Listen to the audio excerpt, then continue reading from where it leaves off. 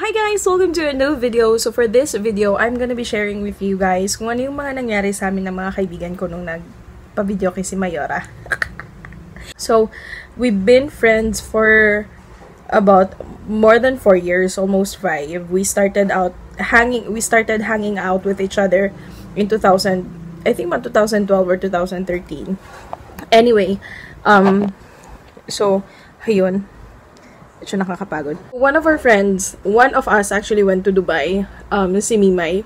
But recently lang parang last week, she came home. So we have to celebrate. We have to like be with each other kasi paminsan-minsan na lang kami nagkikita ni na Mimay. Although si Reeds, tsaka si Mercy, and si Beth, palagi kaming nagkikita. So, nagpa-videoke si Mayora. And mind you guys, ang gagaling ng mga kaibigan kong kumanta.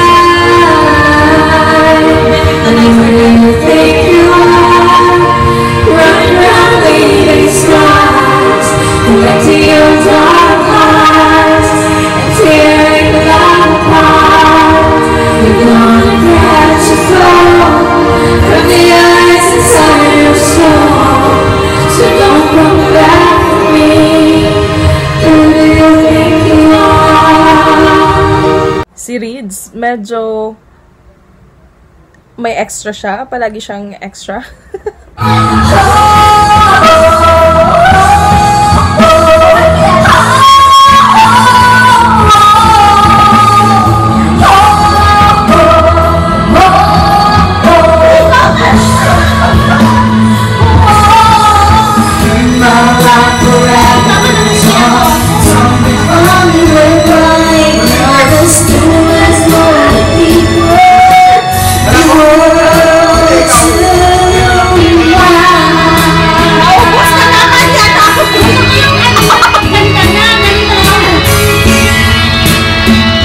Pero hindi naman kami ganun ka-selfish.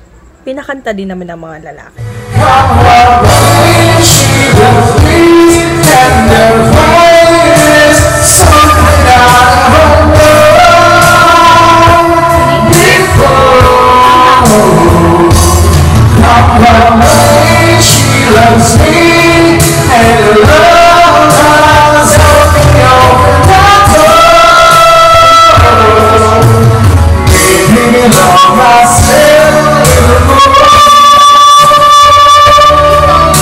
Pero syempre, in the end, hindi pa rin namin napigilan.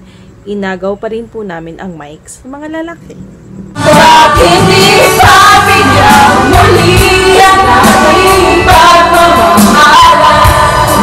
Wala rin masang naman, lumipas na itawa ito ba?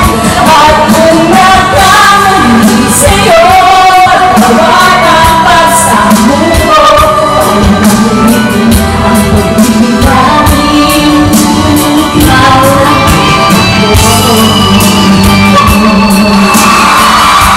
May vlog ako, so... May vlog ka ba? Hindi kita mukha ako sa vlog mo. Hindi, ngayon lang. Gusto mo? Sasali ka tayo. Hi guys! Meet line from the 7th floor. Pwede kang sumama sa 7th floor. Hindi ko alam bakit to. Si Mimay. Si Mimay from Dubai. Anti-live from Dubai. Pwede ka sumama na ano. Ano ba tinitingnan nyo? Kasi ayun ako parang itong may baboy ang piyaya. Sulat ng halal. Ano yan? Wala nagsulat.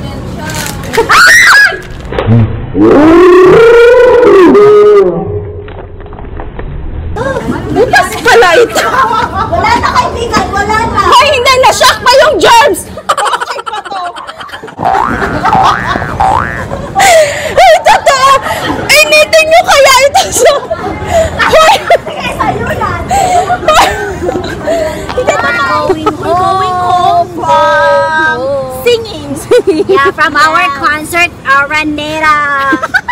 Aranera is a boo. But what happened? We're walking, going home. Because our service is there.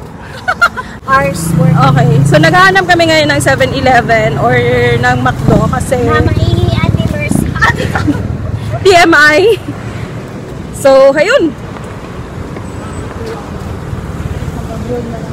Ano, mag-abroad ka? Bakit man? Tingnan mo si ano? Ulit. Bigan, ayoko na. Ayoko na dito, kaibigan. Tara, uwi na tayo.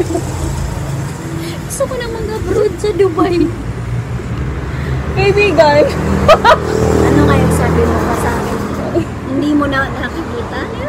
Hindi, ang sinasabi ko, yung mga taong masaya, hindi naman yung mga taong maraming pera. Yung ang mga taong masaya, yung mga kontento sa kung anong buhay. meron sila. 'Di ba? Tama. Yung kontento sa buhay. I think ano lang, parang naiingit ka lang sa kanila. Eh kasi may boyfriend siya. Wala naman, hindi ka Lahat ng my boyfriend masaya. Ay, ikaw bakit hindi ka masaya? Ba't ka pa nag-boyfriend? Ba't ka pa nag-boyfriend hindi ka masaya? Masaya, tapos malungkot, tapos ganon. Ay hindi, dapat masaya lang. Hindi po kami nag-aaway, nag-uusap lang po kami ng masinsin. Ganon. Nacho. Masaya naman ako ah. Hindi, feeling ko lang talaga naiingit ka lang.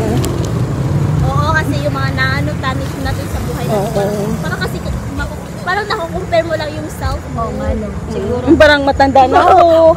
Magto-30 na ako. Magto-30 na ako sa December 31. Ganon. Tapos, wala pa rin ako na-achieve. Pero totoo, kaibigan. Kasi kahit gano'n kadami yung pera na in-earn mo, kung hindi ka naman kontento doon or hindi ka naman masaya sa buhay mo, parang useless pa rin naman. Not all can buy money. Not money can't buy all. Money can't buy your happiness. Chuk. Parang tagal lang 7-Eleven. Price na. Ay! Parang doon pa 7-Eleven natin. O baka nasa crossing na banda yung 7-Eleven. Para ba itong pa natin? Oo, tama to. Wala man iba. So, yun. We ended the night here sa bahay. Dito kami natulog na lang kasi nakakatakot na rin kung umuwi pa sila ng, sa mga bahay-bahay nila. So, yun. The night was fun, but of course, hindi mo talaga may iwasan. Especially, sa amin, like, sa amin na magkakaibigan. Hindi na iiwasan. Parang, yung kapag may nakikita kang kaibigan mo or yung kakilala mo na parang may nag-earn ng mas malaki sa'yo, syempre hindi mo maiiwasan na sana ako din, yung mga ganon. I have a lot of friends na parang ang dami-dami na nilang na-achieve, ang dami-dami na nilang napuntahan sa buhay nila. And I'm so happy for them. Dati naiinggit ako, but I have learned to realize na instead na mainggit ako sa kanila, to use them as an inspiration to also better myself. Mahirap kasi yung mamuhay ka sa inggit yung parang palagi mo na lang i-compare yung sarili mo sa ibang tao. The good thing about my friends is that even though, let's say for example, nag-earn na sila ng mas malaki or parang napopromote na sila or something ganun, hindi nagbago yung mga ugali nila. I am yet to meet a person na nagbago yung ugali towards me kapag nung parang nag-earn na ng marami. And I'm so blessed to have friends like that. And I'm for sure gonna be learning from them just in case, balang araw kumita rin ako ng limpak-limpak na salapi. I would always take a look at their examples. But what I learned from church yesterday was that we have to learn to be content with whatever we have and want what we have. I mean, hindi lahat ng tao may opportunity na magkaroon na meron tayo. Trabaho, hindi lahat ng tao may trabaho. Pagkain, hindi lahat ng tao may pagkain. At least, be grateful with what you have. And kung may kulang man sa kabuhayan natin, of course, we would, hindi naman ibig sabihin na kontento na tayo sa kung anong meron tayo. We would always strive to be a better version of ourselves. So, yeah, that's my thought for today. So, yeah, that's gonna be it for this video. Thank you very much for watching. If you haven't subscribed to my channel yet, please do go ahead and click on the subscribe button para dumami tayo. And yeah, thank you very much for watching. I'll see you again next week or on my next video. Bye!